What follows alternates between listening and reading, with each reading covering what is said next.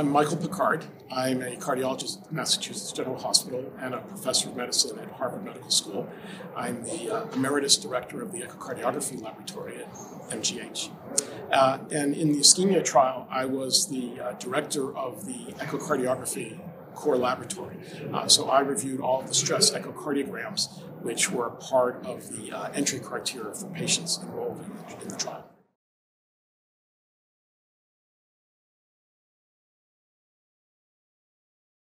Actually, first, I probably should give you the motivation for why the trial was conducted. We're talking about patients with stable ischemic heart disease, and for years, most of the data have really not shown a benefit for an invasive strategy, that is revascularization versus medical therapy. Although there's been some observations and some signals that it might be that patients who have more severe degrees of ischemic heart disease might have a benefit from revascularization. And so that set the stage for the ischemia trial. In the ischemia trial, about a little more than 8,000 patients were enrolled. They all underwent stress testing. And if they met the criteria for moderate or severe ischemia on the stress test, they then had a coronary CT to make sure they didn't have left main disease. So if they had the moderate or severe ischemia and did not have left main disease, they then were randomized in the trial. And so a little more than 5,500 patients were randomized in this trial. Half of them received guideline-directed medical therapy. The other half also received that same medical therapy, but also went to the cath lab and had what we call the invasive strategy. And in catheterization, they had coronary angiography, and then, if appropriate, they had a revascularization, which could be either percutaneous coronary interventions or CABG. 3/4 of the patients had the PCI, and a quarter the CABG. And then these patients were followed. The mean follow-up was a little more than 3 years, some more than five years. The outcomes that we looked at were death, myocardial infarction, and hospitalizations for heart failure, MI, or resuscitated cardiac arrest.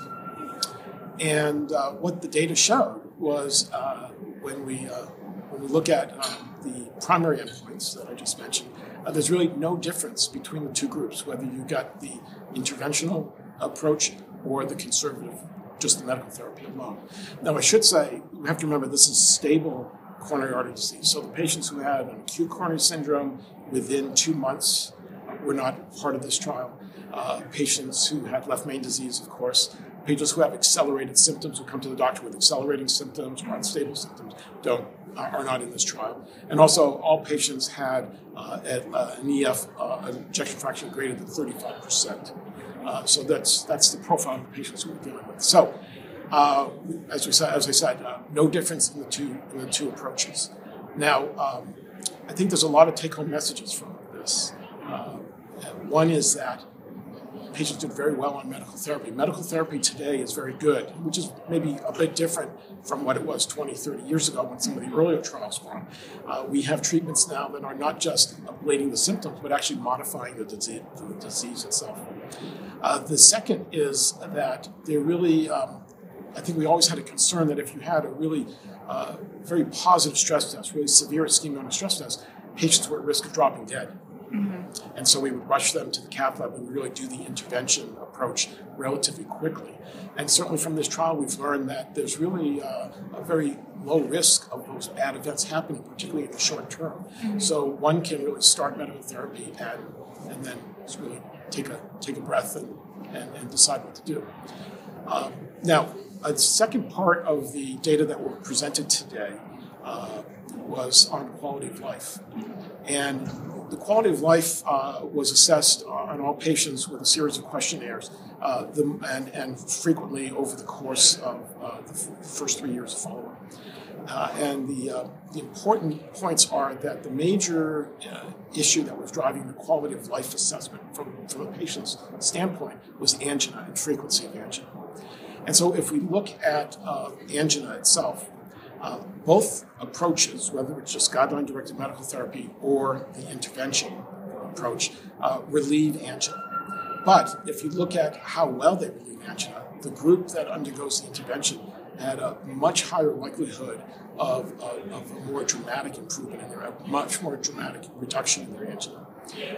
So that if you have a patient who's having daily angina or weekly angina, a much greater proportion of those had a marked reduction in their angina, improvement in their quality of life compared to those who were just on medical therapy. Mm-hmm. So with that in mind, I think there's a few take-home messages from the data that were presented from the ischemic trial today. As I mentioned before, first, I don't think there's any rush to running off to doing an intervention on a patient who has a very positive stress test, as long as they are in this category of stable ischemic heart disease with an EF greater than 35%, no left main disease, which has already been screened for that, and no unstable symptoms or progressive symptoms. So I think you can take that kind of patient, start them on medical therapy, and see how they do. Mm-hmm. If the medical therapy really reduces their symptoms, improves their quality of life, and they're happy with that, I think you can rest assured that you're doing the right thing. And our medical therapy is getting better. Now, if that patient continues to have symptoms or feel that their lifestyle is impacted, I think that's when you have a conversation with the patient and you do what we call shared decision making, where you really talk about the pros and cons of the interventional approach with an eye toward it. Our data suggests it should be reducing symptoms even more, and many patients will then elect to take that approach. Again, this is a group that if you had that stress test, I would suspect you'd get a coronary CT angiogram to look for left main disease. If you have the left main disease, you're going to go for the intervention approach rather than this path that I've been talking about today.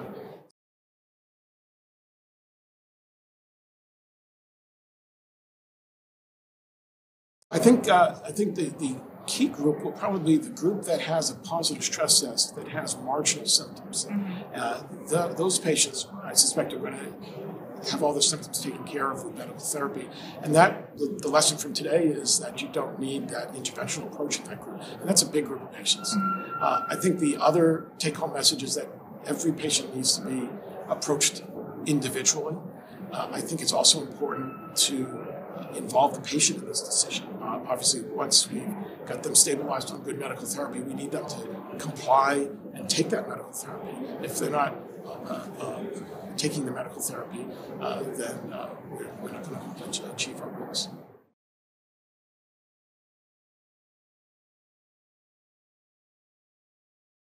One of the points that I haven't mentioned is when you look at the outcome curves of the two groups, although there's no statistical difference between the two curves, they're starting to deviate after 2 years. And again, since our mean follow-up at this point was 3 years, one of the questions is if we look later, is there going to be further deviation? So at 3 years, there's a little bit of a signal that there's less spontaneous myocardial infarctions in the group that had the interventions, in the PCI and the cabbage. So the question will be, if we look longer, will those curves deviate more, and will the interventional approach protect the patients in the long run? And we don't know that yet.